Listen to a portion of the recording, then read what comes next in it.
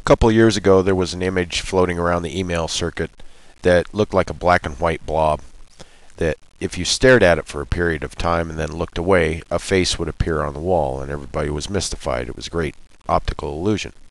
Well, Photoshop lets you duplicate that effect very easily. And I'm going to show you how to do that real quick. Okay, we take our background here. I'm just going to duplicate it real quick. And go to Image, Adjustments, down to Threshold.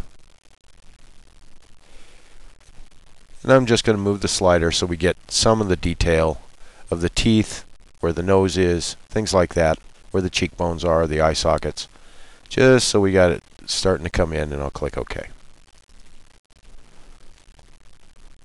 Next, I'll go to Image, Adjustments, and Invert, and swap the black with the white. Okay. I'm going to blur this a little bit to get rid of some of the jagged edges. So we'll go Filter, Blur, Gaussian Blur, and just blur up the edges a little bit. 3.3 is perfect for this image. Click OK. Alright, here's the trick. To mystify your friends, have them stare right at the central point in the image and stare there for about 30 seconds or so. Then have them look away, say at a blank wall or something really fast. And the skull will appear before their very eyes on the wall.